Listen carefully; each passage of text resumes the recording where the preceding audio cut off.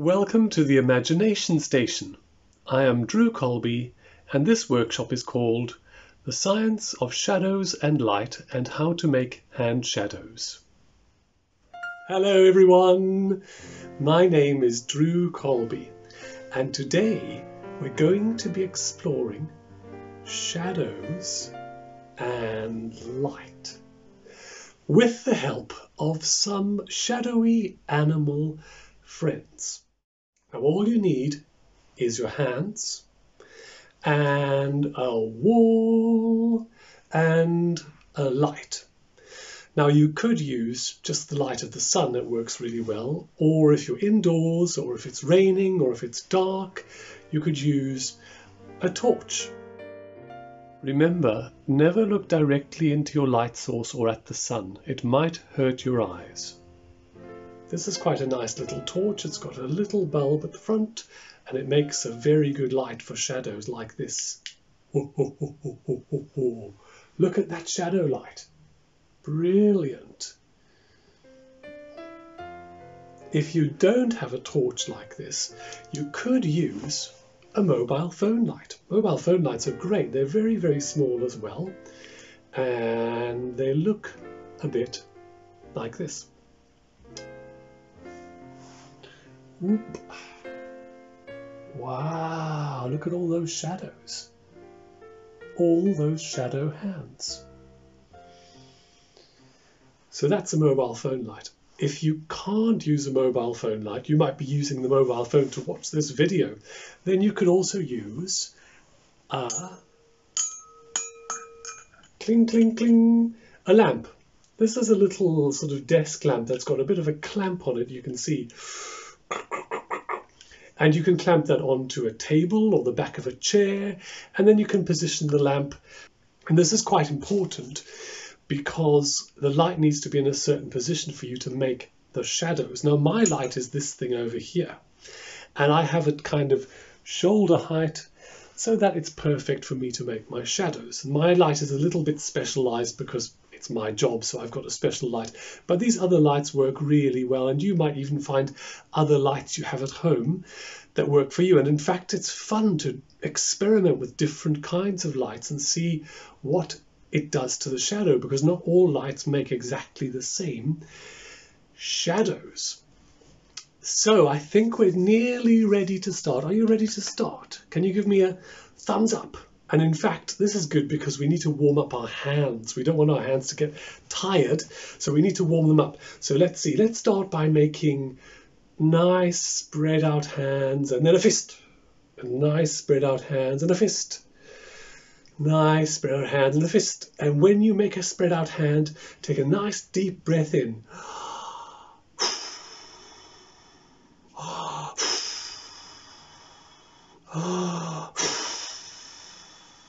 And give them a shake. Shake them high, shake them low, shake them high. And now our hands are nicely warmed up. You can also stretch out really, really far.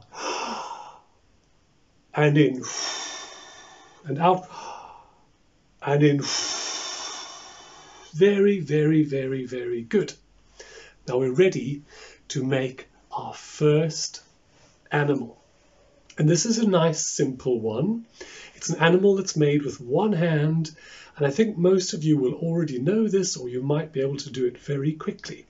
What you're going to do is take your right hand and put these two fingers in the middle together, and then put the fingers down onto the thumb, like that. And these two things here are kind of the ears, and there is a little eye. And it's a kind of deer. Now you can add another little detail to this deer. If you bend, this is the ring finger, you bend the ring finger down like that, you suddenly have a little eye in the deer's head. Now make the deer get bigger and smaller, and bigger and smaller, and bigger and smaller. How did I make that happen? How did I make the deer get bigger and smaller and bigger and smaller? I'm sure some of you would have seen how I did it, and I'm going to show you again. There's the deer. It's bigger, it's smaller. It's bigger, smaller. Well, I made it bigger by moving my hand, which was making the deer, closer to the light. And to make it smaller, I made my hand move further from the light. How does that make the shadow get bigger and smaller? Well, now we get to a science bit, and it's not a boring science bit, it's actually quite a fun science bit, because when you make your shadow shape and you go towards the light, it definitely gets bigger, and when you move it away, it definitely gets smaller. Well, do you know, if you've watched a film, if somebody goes towards the camera, they get bigger, and if they move away from the camera, they get smaller. It's a little bit like that. Or if someone is close to you, they look a certain size, and if they're very far away, they look small. Even though the person is actually always the same size, they look smaller to you. Well, it's a little bit like that with lights, and I'm going to show you with this piece of paper why the shadow gets bigger and smaller. So the light coming out of a torch or out of a light like this is not just a tube of light, a solid tube. It's actually like a cone, like an ice cream cone. If you imagine an ice cream cone, at the bottom, it's very, very narrow.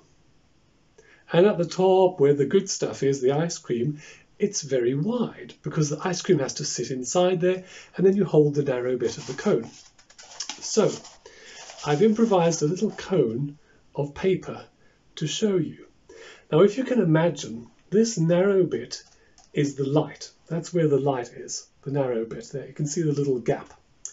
And the wide bit here is the bit further away from the light, so that would be where the wall is. Now, let's imagine we have an object. I'm going to say my hand. My hand is always the same size. There it is, it's the same size. If I put my hand towards the wide end of the light, so close to the wall, the shadow is quite small. If I put my hand in the middle of the beam of light, so about here, the shadow is bigger.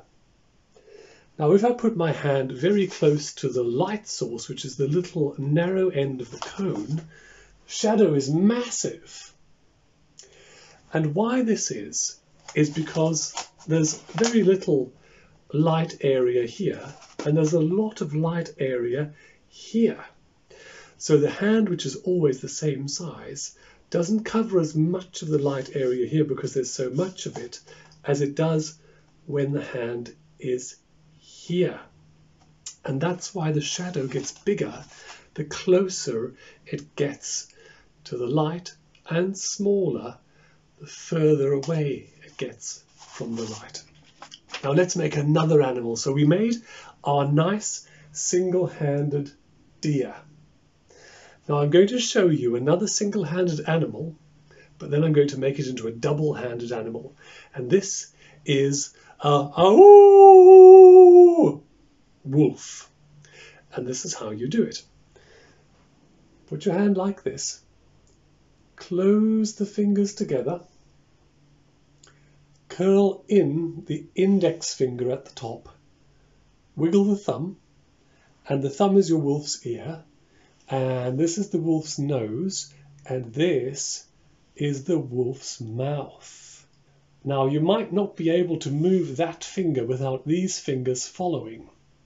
So you might need to have a little bit of a practice holding these fingers and wiggling that finger to make the mouth move, because we really want our wolf to look like a nice wolf, and the wolf's top jaw is wider than the wolf's bottom jaw. So our wolf wants to look like this, and not like this. But I promised you I'd make a two-handed wolf, and this is how we do it. It's very similar, but it's got a lot more expression. So we take our two hands, we put them together, and then we curl the index fingers in again, just like before, split the thumbs to make two ears, And there is our two-handed wolf. And the wolf is wiggling its eyebrow, and it's yawning, and it's panting.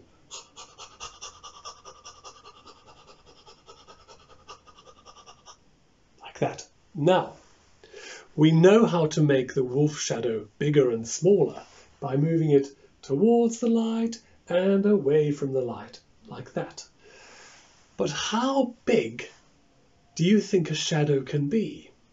If we had a big area like a football pitch and we had a big light, do you think the wolf shadow could be as big as the football pitch? Do you think it could? Well, let's imagine for a second that this is a football pitch, and I'm going to actually make my light very much bigger for a second. Oh, look at that. Let's see how big the shadow of the wolf can be. So here's our shadow wolf. And now it's growing bigger and bigger, and now it's filling the whole football pitch. Wow, look at that. Because you see, if you've got a strong enough light and a very, very big area, and your hand or your object is close to the light, it will be as big as the area the light covers.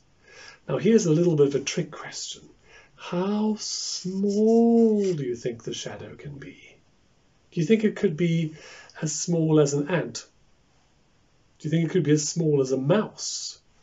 Do you think it could be as small as this? Well, let's do a little experiment. Here's our wolf again. Now the wolf is getting big. Now the wolf is getting small. Smaller and smaller and smaller and smaller and... although the shadow can be very, very big, it can only ever be as small as the object making the shadow. So if it was an ant, the shadow would be the size of an ant. If it's my hand, it's the size of my hand. So that's really interesting, isn't it? That the shadow can be so big, but only be small as the object making it. Now, one of the reasons why this is interesting when you make hand shadows is you can really play with that scale. You could make a small wolf like that and a big wolf like that. And one of my favorite things is to make the cat. I'll show you how to make the cat. So you go like this, you poke up little finger and the index finger and put your thumb in like that, and there is the cat's head and tail. But that doesn't look quite right, does it? I mean, the cat's very skinny and the tail is too small. Well, watch what happens when I move my elbow towards the light and the hand a little bit away from the light. Suddenly, the cat's shape is perfect. The tail is the right length, and the head is not too big, and the body is not too skinny. And the reason that is, of course, is that the elbow is closer to the light, so it's making a bigger shadow, and the hand is further from the light, so it's making a smaller shadow. And there's the lovely cat. Now the cat is having a wash.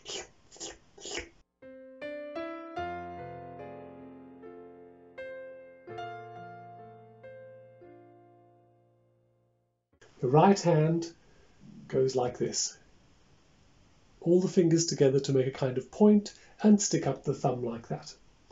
That is the deer's nose and ear or part of the horn. Then we take our left hand and we imagine we're holding a ball like that. So the fingers bend in like you've got a ball in the middle of your hand there. And then we put that against the thumb and the palm of the right hand, and there is a beautiful deer with antlers.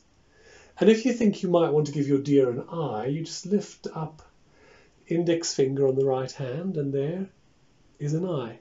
And maybe you want a mouth as well, like that. Beautiful deer.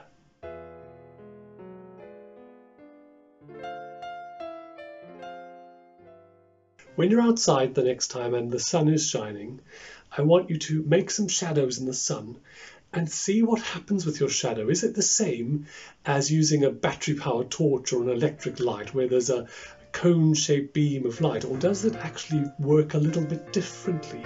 Does your shadow get bigger as you move it towards the sun, or something else happens perhaps?